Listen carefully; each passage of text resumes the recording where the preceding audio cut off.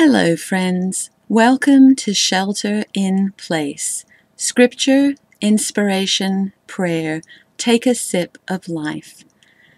As I begin this prayer, God is present, breathing life into me and into everything around me.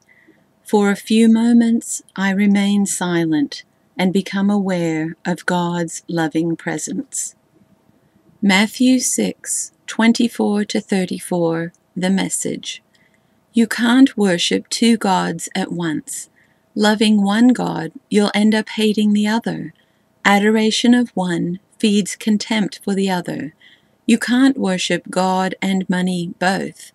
If you decide for God, living a life of God worship, it follows that you don't fuss about what's on the table at mealtimes or whether the clothes in your closet are in fashion. There is far more to your life than the food you put in your stomach, more to your outer appearance than the clothes you hang on your body. Look at the birds, free and unfettered, not tied down to a job description, careless in the care of God, and you count far more to Him than birds. Has anyone, by fussing in front of the mirror, ever gotten taller by so much as an inch? All this time and money wasted on fashion, do you think it makes that much difference? Instead of looking at the fashions, walk out into the fields and look at the wildflowers. They never primp or shop, but have you ever seen color and design quite like it? The 10 best-dressed men and women in the country look shabby alongside them.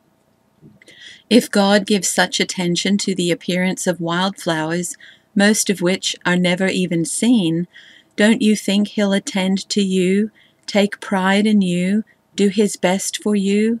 What I'm trying to do here is to get you to relax, to not be so preoccupied with getting, so you can respond to God's giving.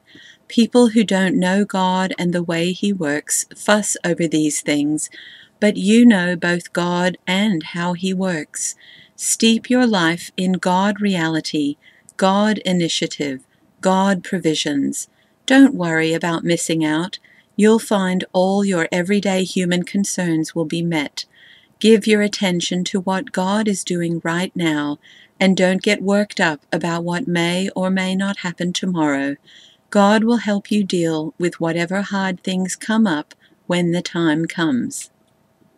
Today's book is an autobiography about someone who inspired me to trust God for provision more than anyone else I can ever think of.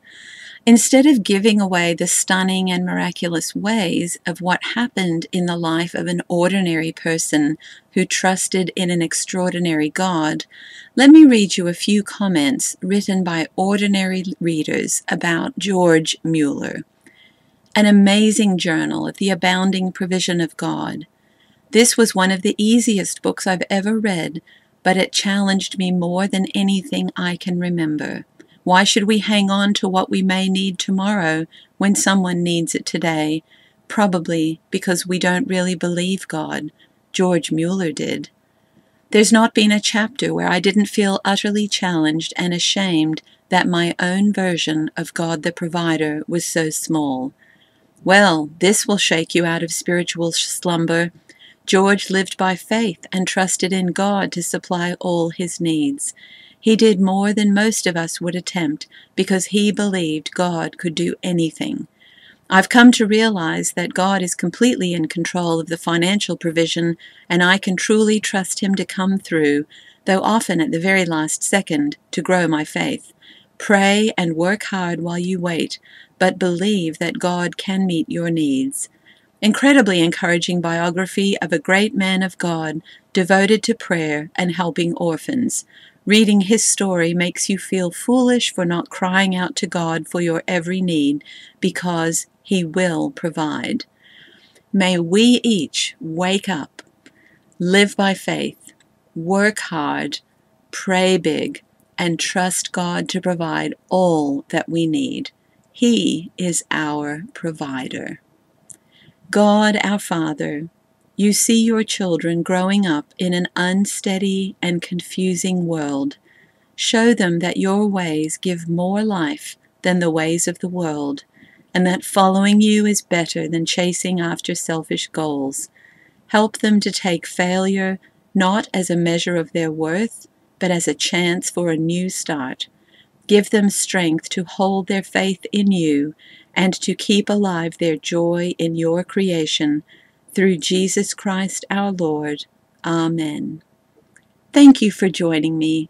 See you next time.